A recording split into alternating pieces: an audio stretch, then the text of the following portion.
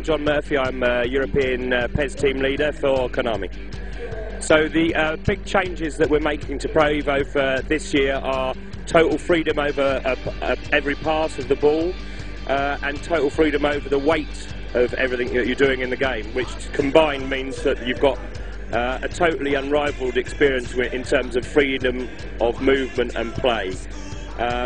The other big thing that we're doing this year is we've completely revamped the whole animation system. So about 90% of the animations are new.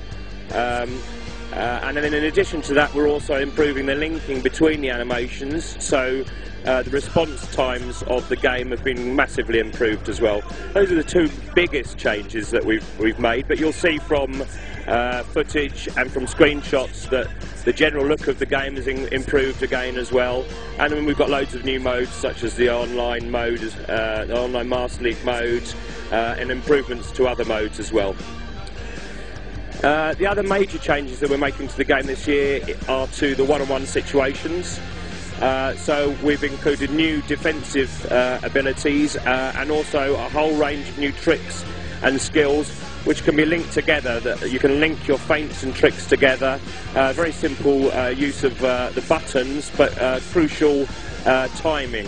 So it's all down to timing more than complicated pressing of buttons. So far we've announced the new Copa Libertadores, which is the South American tournament, which includes new South American and Mexican teams and also new stadiums. And yet we've got more licenses that we'll be announcing over the next couple of months.